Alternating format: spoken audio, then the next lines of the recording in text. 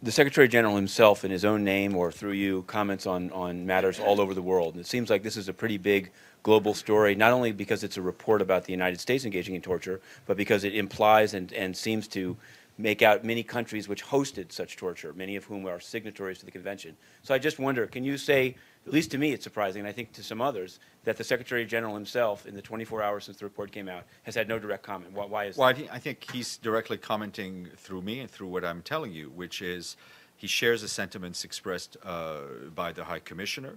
I think we obviously welcome, he welcomes the release of the report.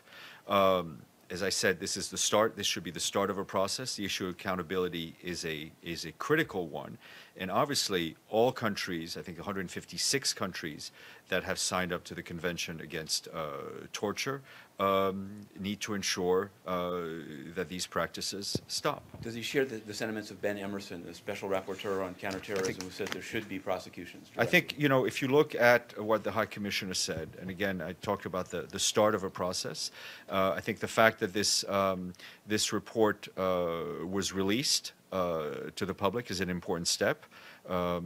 And we, as we said, we hope this is the start of a process. Edie.